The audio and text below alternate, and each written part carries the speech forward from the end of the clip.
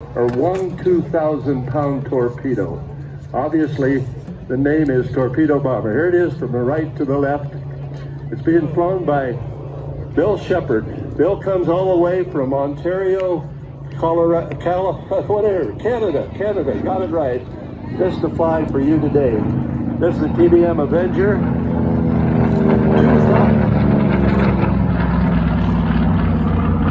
It's got a R2600, 14-cylinder, 1,900 horsepower Curtiss-Wright engine. Rob made a comment about how much good gas mileage he gets in his RV. Well, I guess we're a little bit jealous of that. We do carry 325 gallons of fuel, but we only get about 1 to 2 gallons a minute burn on this aircraft, so our range is limited. It has a wingspan of 54 feet. It's capable of 267 miles an hour. But when I mentioned a 54 feet wingspan, we can fold the wings down to 20 feet, which makes it a very good, or at least it's compatible to be handled on an aircraft carrier.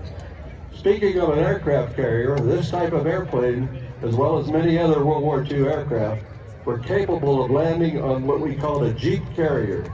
Jeep carrier, which was kind of a support carrier carrying extra aircraft out into the Pacific, but it became a tactical aircraft carrier as well. The length of that flight deck basically was 500 feet. Today they're over 1,000 feet, they're quite wide, they're angle deck, and all the current technologies that go with it.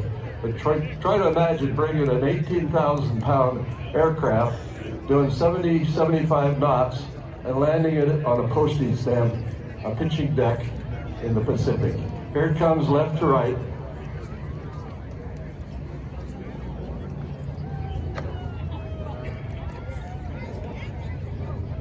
As I said, this aircraft was developed in the right after personnel duty, right after after Pearl Harbor. There you can see the bomb bay open, which it did not drop a 2,000-pound torpedo, but certainly was capable of that. Right after Pearl Harbor, the United States struck back in various reasons. And one of the battles was the Battle of Midway. During the Battle of Midway, there were 6 of these aircraft launched to attack the Japanese carriers in the area. It's sad to say that 5 of those 6